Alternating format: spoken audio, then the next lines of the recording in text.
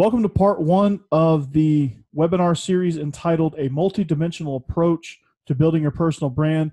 Alongside me is my very special guest, Astin Godwin. He is a PhD student at the University of Southern California. And in part one of this series, we're going to discuss planning for your future and goal setting and creating that career map so that you can have a narrow focus on what you want to do in your career. But first and foremost, Astin, tell the audience a little bit about yourself and before we get started. So a little bit about myself. You mentioned that I'm a doctoral student at the University of Southern California. I'm studying organizational change and leadership. Basically what that means is I want to be able to help organizations be sustainable and last for a long time, and helping them with different problems or solutions that they might need. So a little bit about where I've come from. I went to Auburn University, have a bachelor's degree in political science. Shortly after that, I joined the Peace Corps and served in Zambia, learned a lot of cool stuff, taught people how to build fish ponds and a whole bunch of other stuff, came back, started working for the Red Cross in a small Red Cross office, so got to wear a lot of different hats.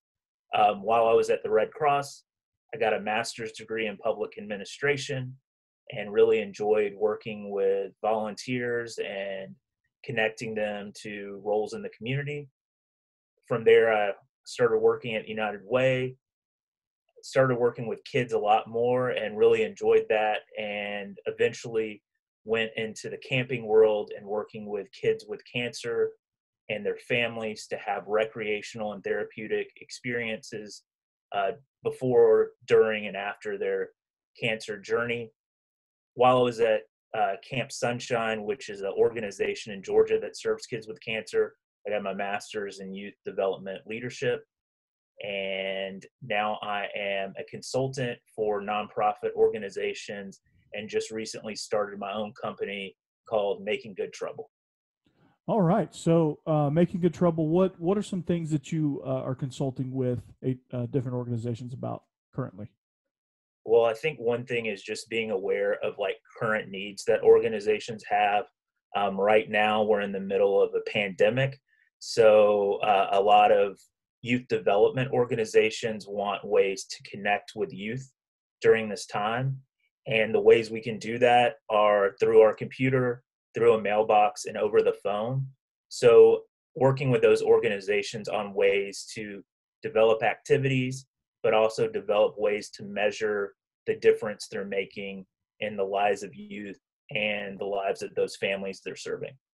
All right. Well, that's that's certainly important in this day and age, and being able to have that online presence will even serve us after the pandemic's over, because it just builds that other layer of communication and connection. So that's a really good, really cool thing, and I hope that it builds even further in the future. So Astin, let's get started. When we're thinking about careers and when you're kind of dreaming, hey, I want to do this or I want to do that. For example, I want to be on ESPN, for example, or I want to be the CEO of IBM.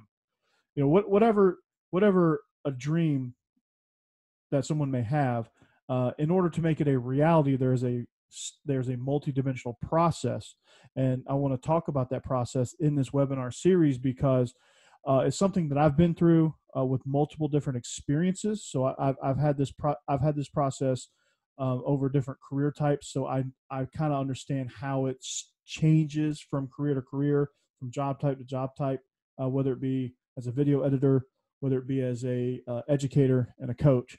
I've applied this same process. So we want to kind of strip it down to its base level so that we can make it more customizable. So let's talk about planning. So when you're planning for the future, what are some things right off the bat? So you brainstorm some different ideas. So what are some things right off the bat that you can do? I think that the first thing that I try to do is thinking about my purpose, not necessarily like the what I'm looking to do, but like why I want to do it.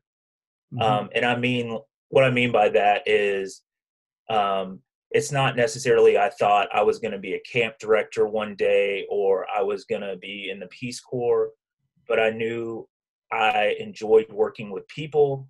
I enjoyed helping people. I enjoyed working as a team. So just trying to figure out the things that I enjoyed, but also the things that I was good at, because there's a lot of things that I'm passionate about. Like I'm passionate about football and Hmm. baseball, and listening to rap or different types of music. But Yeah. like, honestly, I'm not very good at those things. Um, but I enjoy them, and just figuring out the things that you're good at, the things that you're passionate about, and the things that you have a purpose for, I think help to figure out that next step of what are you going to do next and how are you going to do it. Yeah, I mean that's the biggest key is finding out why. Why, why am I passionate about these things? What can I do? What are some things out there, as I look up jobs, what are some things out there that match my interests? Like how can I take my love of rap music, football, baseball, and movies, and how can I make that into a career? Well, there's coaching, there's production, all kind of stuff, and that's kind of where when I was in high school. I wish there was a series like this that could have kind of helped me mold that. I kind of just had to figure it out as I went, when I got to Georgia. But there's different avenues you can take your talents and kind of mold them into your purpose. Now, my passion is to, I enjoy a lot of the same things that you mentioned. I enjoy music, movies, sports, all that stuff. I enjoy consuming a lot of that stuff, and I also, I feel that my calling is impacting youth and impacting kids that may not have those same kind of influences in their lives, which kind of led me to where I am today. And I was fortunate that I was able to blend my kind of two career paths that I've been on so far, into one. So it's just figuring out the why, and that's the first step. You figure out why. What's my purpose? Why do I feel? Why do I feel that that's my passion and my calling? And then once you start to investigate, then you start going, okay, so what matches that? What career types match the things that I'm passionate about, the things that I enjoy doing? How can I blend all of that together? Then you mentioned the skills, right? So how can I, what am I good at? Well, for me, um, I may not be quick witted, but I can be pretty creative, and I am a good uh, creator of certain things. So you kind of find those type of things, and I feel like I'm pretty good at communicating. Not always, but I do feel like I'm that's one of my stronger suits, at least. And we'll talk about strengths and development areas here in a little bit. But you just got to find out what you're good at, and you got to sit down and say, what am I good at? And then you take a look at that list, and then from that list, you then go back and cross reference it with what you enjoy doing. So that's all part of even stepping foot into the job market. You got to understand yourself. It's a bottom up approach. If you don't understand yourself, you're going to get lost in this cycle of finding different jobs and bouncing job to job and never really being happy. And the next thing you know, you blink and you're 55 years old and you haven't been happy yet. And you're miserable going to work and you're dreading going to work and you're wearing a suit and you're, just making phone calls and doing random stuff that you would never enjoy in a million years doing. So understanding yourself, Astin, let's talk about, what you're good at. Okay. Now let's talk about understanding and being honest with yourself and understanding where you need more work and how, not necessarily. And I want to ask you this, as far as like overcoming all of that stuff, or just managing it to the point where it doesn't hurt you in a lot of careers. You're good at it, but you're never really going to be great in those areas, but you can manage them and have some strategies that will help you along the way. Yeah, I think that, to your point, like connecting this to the why too, like your why might stay the same, but the things you're good at or the what you're doing, leave room for it to like evolve. Where Mhm. because Like for me, I'm not like the same version of myself I was when I was 18 years old, Right. because I've had more experiences, I've had more relationships, I've tried more things. So the things that like I'm good at, or the things that I might need improvement on, like have changed over time. And the what I was trying to do has changed over time. But I've always been able to like connect it back to a version of the why I started out with. um, the things that you're good at, like you said, I think just being aware of and asking others. So if you have three good friends, this is a pretty good easy exercise that you can do. Find three good friends and individually sit them down over the phone, in person. Just ask them for three things you feel like they feel like you're good at, Mhm. and because it's important to know what you think you're good at, but it's also important to know what other people feel you're good at.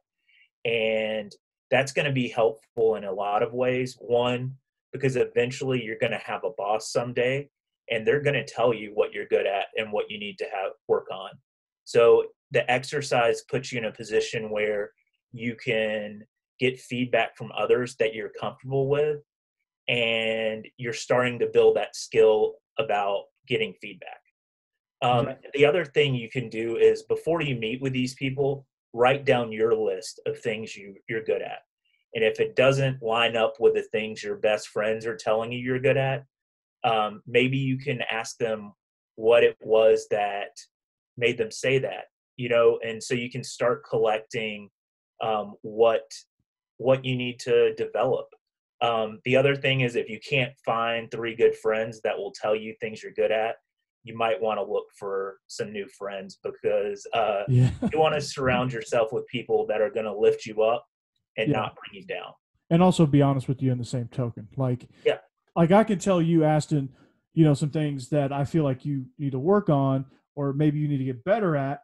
And, you're not going to get all offended because, it's coming from a good place. It's coming from, hey, I just want you to be a better version of yourself. And I know you would do the same for me. So, yeah, it's just understanding yourself and really just training yourself to being able to reach out for help too. And be able to take criticism and take feedback constructively, and understand that, and try to understand the differences in constructive and deconstructive, or destructive, excuse me, uh, criticism or feedback. So, there's a whole lot of skills built into that exercise that you can get better at, just by calling on three friends, three people that you trust. And that's really easy to do because, hey, you probably call them anyway. So why not when you have them one day and say, hey, what am I good at? Or, how do you feel that this is going to go? Or, what skills do you think I have? And, just get some basic advice, and hopefully that person's honest with you. And if they're not, then they're not really truly a friend. They might just be more of an acquaintance. So that's another good way to weed that process out. So, as you develop this list of strengths and development areas, and you kind of got an idea now, okay, I'm good at ABC, so I'm going to go now hunt for jobs that match up with those. I'm good at the Adobe Creative Suite, most notably Premiere Pro and After Effects. I'm going to look for careers that involve that type of thing. That's probably where professionally, that's probably where my biggest strength is being able to operate within those two programs. More so Premiere Pro than After Effects, but that's, for example purposes, let's just say that those two I fit in the bubble. So I'm going to go. There's a lot of different job search engines: Indeed.com, Career Builder, Monster. A lot of those type places. I think Indeed's been a really good resource. I think they do a good job with a lot of their career tools and access things, and it's real easy to search within. So you just type in those keywords and find, then you start looking for jobs. So the key is, when you look for jobs, okay, the key is now to, once you find a job headline that you like, it's all about breaking down. Okay, now I've got to take this job and see kind of where my skills fit. So as to what's the best way to do that? I think that one of the ways you can do that, first, I think just take a half step back is just make sure you're realizing that when you're looking for these things, these are the skills and the skill level you have right now, not the skill level you'll have forever. Right. So just make sure when you're looking at jobs that this is the version of yourself you have right now, and make sure you're planning for like you to get better at those things. Hmm. And that's what a lot of employers want to see is that you're willing to get better at those skills and advance. I think to your point, just looking for skills and things that you're good at over like job titles is a good approach to have, because sometimes job titles don't really tell the whole picture. Hmm. And at one place, like a specialist might mean one thing, or a coordinator might mean something, or lead actor might mean another thing. But if you look at like the description of the job and search for things based on the description and the job responsibilities, you're more likely to connect to some things that you're able to do, things that you might want to do. And if you know of places that have positions that you're interested in, reach out to their human resource department. They're normally happy to help with answering any questions you might have, or reach out to someone that already works there and say, hey, like one of the goals of mine is I'm really good at Adobe Creative Cloud or Creative Suite, like, and I noticed that you've had these skills too. How did you get to your position? Where did you start at? I think reaching out to people for help, and also using the resources you have. So your teachers at your school are a good place to start. Hmm. Um, your friends and your family, um, just asking the people around you for help, I think can get you a lot of places. Yeah, and it's all about, just like you said, you hit the nail on the head. It's all about finding how those job responsibilities and requirements fit with what you're good at and how they fit the title of the job. I got burned on this personally. I'll tell you a personal story, and Aston, you are well aware of this story, but there was a job that I applied for and got right out of college. It was for a marketing, I think it was marketing director, and they had like all these like different sports logos on there to kind of draw people in. I get there, I'm like all excited, got my suit on, and then next thing you know, we're in the middle of Griffin, Georgia, and I'm walking around in parking lots hounding people about barbecue sets. And I knew about halfway through I'm sweating my what off. And um I just realized, hey, this was very misleading. This was not what I expected.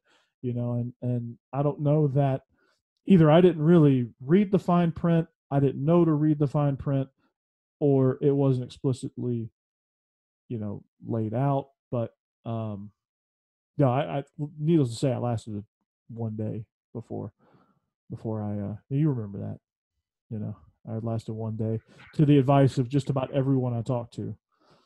And my mom said she would have snatched me right up if she saw me and Griffin doing all that stuff. So yeah, so you got to learn when you look at job descriptions, and they're a little bit better nowadays than they used to be. They're a little bit more descriptive because I think they have to be, because the online resources are really good. So it's just you got to read it, and you got to understand what the requirements mean and what the job description means. So like when it says, you're going to lead a team of analysts, what does that mean? Are you going to just sit there and oversee and give them work? Or are you going to, get in the, it's just what dimension does it mean? And usually the language will tell you that. So it's all about understanding the wording of the description. So, but yeah, you just got to be aware, and you got to ask people. Feel free to reach out to people within the company too. That's really good advice. And because they may help you, they may not. You never know, but you don't know until you try. What's the worst they could do? Not answer you, and you're no worse than you were. So just reach out, do what you can, uh, to understand the job posting. So now you've zeroed in on the post that you want. So now we've got to create that map on how to get there. So let's say I just graduated high school. I'm enrolling at the University of Georgia. I see, I've kind of researched some different career fields that I want. I've kind of set a long term goal. I want to be I want to be the I want to be a lead producer at Paramount Studios, um, or at Pinewood Studios down in Atlanta. So either one, the major studio. Okay, so I'm going to create a roadmap from here, and this is good practice. To keep yourself on track, to be able to hold yourself accountable, and to be able to say, hey, okay, I mark this off, and it gives you confidence, I think. So, what would you say about creating a written roadmap of my long-term goal, and then jumping all the way back down to the beginning, and then building from the start up and mapping everything else out? And let's talk about goals too, and what kind of goals would you set along the way? What makes a good goal? Let's talk about all of that. First, I think the suggestion I would make is first to write your roadmap or your goals in pencil, because Mm-hmm. it gives you the opportunity to kind of update those things, Mm-hmm. because you're going to learn things along the way, and that road map might change a little, but I think there's a lot of power in writing those things down. um, but don't be discouraged if like a bump in the road comes or you fail at something. I think writing it in pencil allows you to have it down, but it allows you to change the path or adapt the path if you need to. Mm-hmm. That's And perfect. like you said, it gives you a checklist though, because a lot of things come, good things come from structure and preparing for things. Mm-hmm. I think being really specific about your goals help too. And the thing I'll say is your job really starts before you walk into a place after you're hired. Like there is just as much work that happens prepping for getting a job, if not more, than getting an actual job, because you are coming up with a strategy. We've already talked about like analyzing your skills and looking for jobs that like objectives and responsibilities that kind of align with you. Um, but I would say that just take it step by step. It's not all about figuring out the entire staircase when you're coming up with these steps. These are going to be like bullet point things where it just keeps you in check along the process. So the first thing I would do is, after you've come up with your why, is come up with some realistic goals for yourself about finding a job and finding those responsibilities that you're looking for. Mm-hmm. So dedicate some time every day to sit down and look for jobs. Um, I think committing to having a amount of time, whether it's 30 minutes or 3 hours, it helps a lot that you've committed that time. That job that you have to find a job is huge. And you might not find anything that day, or you might find 5 things or 10 things that interest you. Um, the next thing I would do is kind of refine those job descriptions, or review your job descriptions that you found and the jobs you're interested in, and kind of go through it line by line, where it's asking each question like, did I understand what my responsibility would be based on what they told me? And if you don't know, then write a question for it and keep going through that. And then once you've come up with a top like 4 or 5 jobs, just ask people around you what they think about it, and what questions they might have about it, because getting as much feedback as possible helps you prep for the next step in the interview. Um, and throughout the whole thing, I would say try to connect everything with that why that we talked about earlier, because it's really going to be like your key to finding something that you want to stick with long term.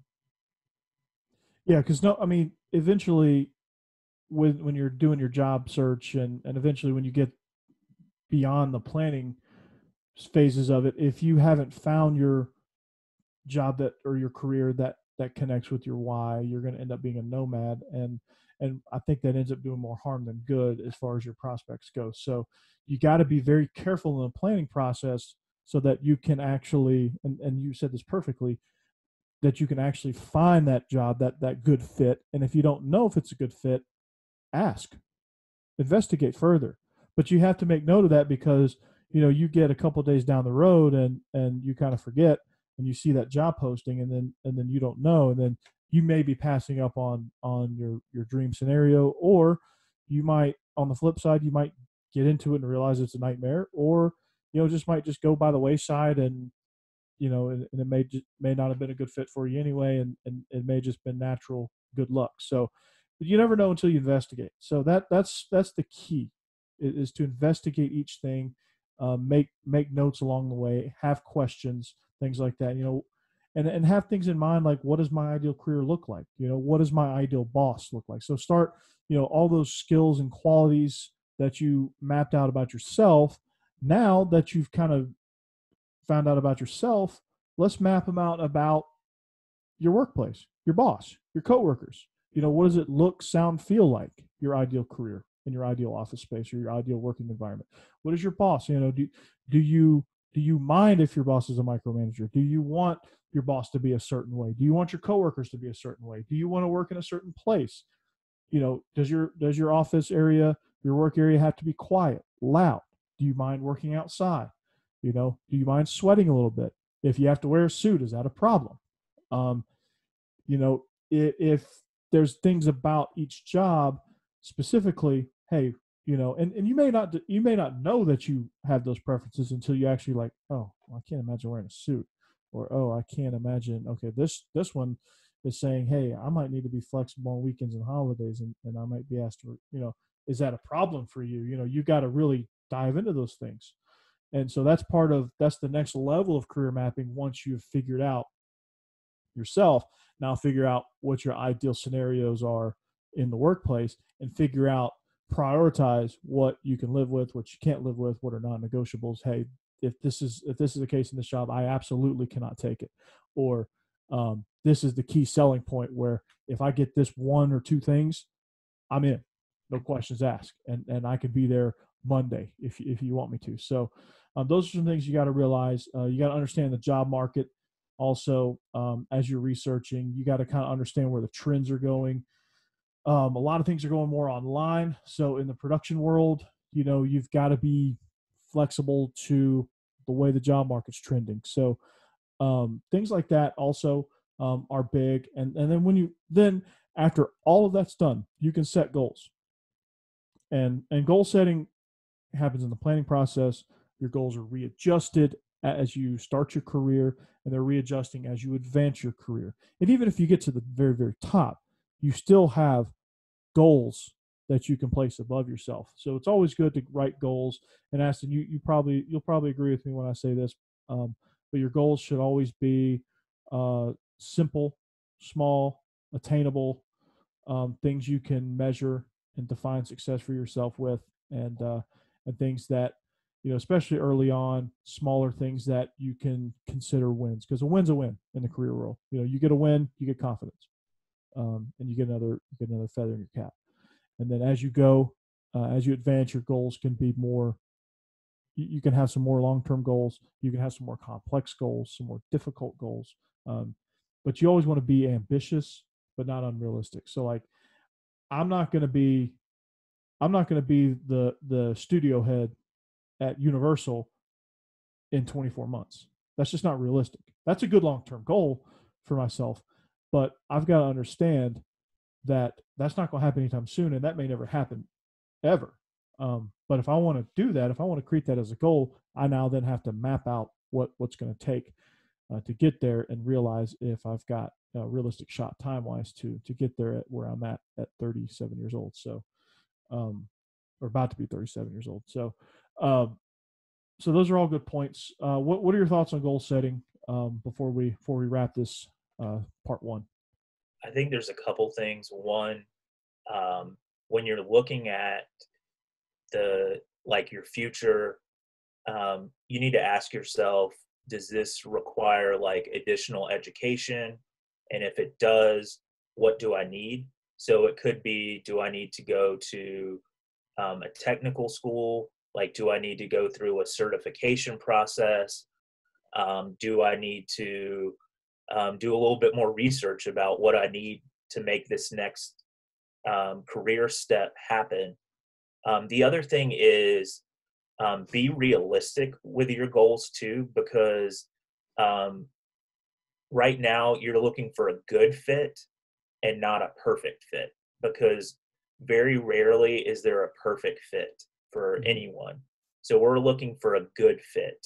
Mm-hmm. One exercise that I suggest is, this is super simple, is um, on a sheet of paper or on your computer or whatever, like divide up the paper into 3 sections, and you'll have like a green light, a yellow light, and a red light.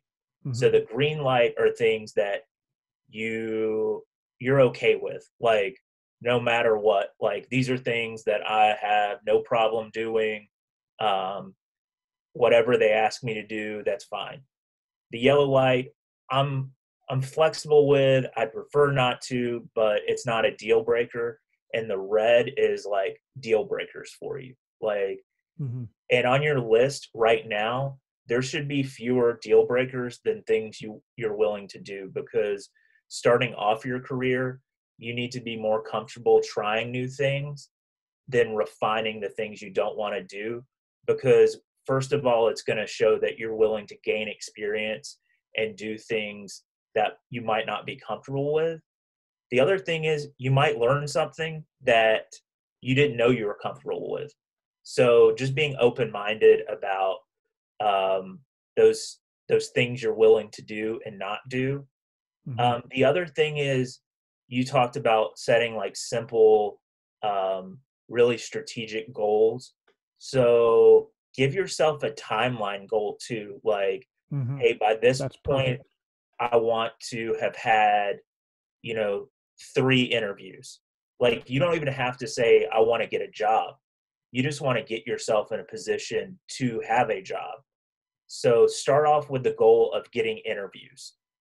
Um, and start off with the goal of connecting with people in the field that you want to go into. It's really helpful, and I do this too. When I send an email, I send it through my student account, and just say, hey, I'm a student at USC.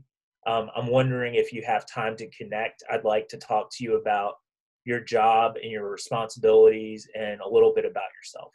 Mm-hmm. Yeah, And yeah, when I'm that's absolutely networking, perfect. Yeah. I let them know, like, this is a networking conversation. Like, I'm not shy about it. And when we do have the call or the meeting, I ask them 2 questions. One is, um, who are 2 more people that you would recommend me connect with? And the other question is, what can I do to help you? Because the who question, people want to connect you with other people, especially if you've connected with them. Mm-hmm. They want you to know that they have a network and they want to help you. The second question, what can I do for you? It kind of catches the person off guard, because not a lot of people put themselves in a position to help others. But it also shows them you have some confidence too, where, hey, I know that I have something to offer you. So just let me know if I can help you. And that's like, regardless of your age or experience, Mm-hmm. you all have something to offer someone.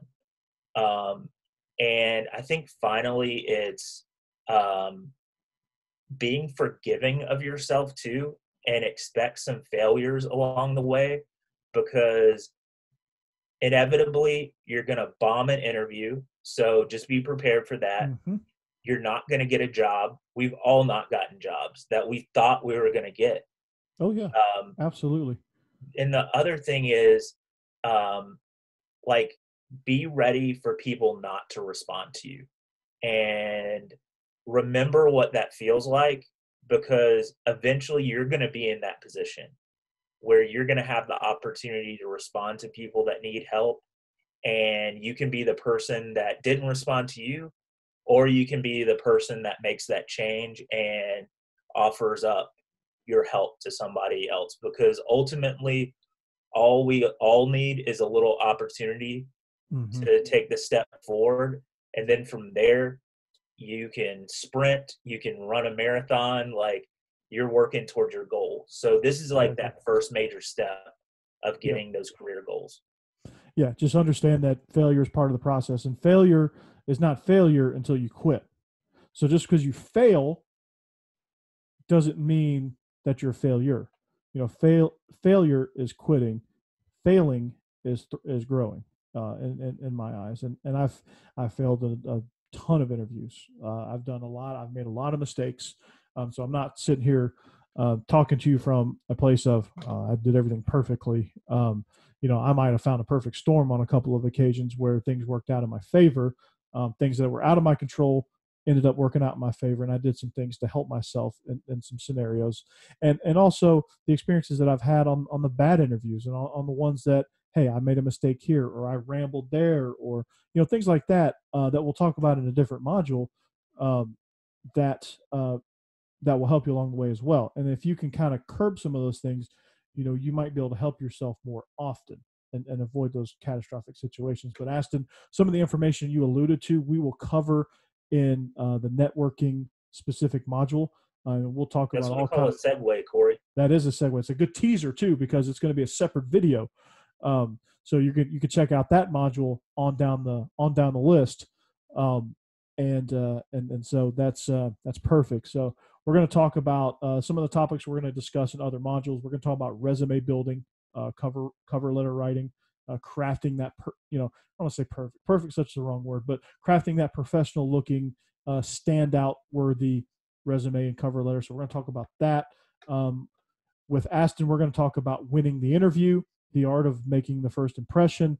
We're going to talk about demo reels. You're going to hear some industry professionals really speak more on that with the guest speakers. Dave Schindler, Kayla Anderson of WKRN will be joining us, and Jarrett Stillman of 102.5 The Game here in Nashville will also be joining us on the guest speaker series. So a lot of exciting things coming up. We're going to also look at the 7 habits of highly successful people. So those are some of the modules that you can look forward to, some of the content that you can look forward to in this webinar. But there's a lot of great information. Aston, I thank you for joining me. And be sure to tune into the other modules as well. Be sure to catch Aston. Aston, where can we find you on social media? Oh, at Astin Godwin, all of the platforms. All the platforms, Twitter, It it's Instagram, school friendly, school like friendly, business friendly. business friendly. Gotcha. Okay, so no parting pics. That's good. So you can find me on social media at Coach Burton 36 on Twitter. You can find me Corey Burton on Facebook.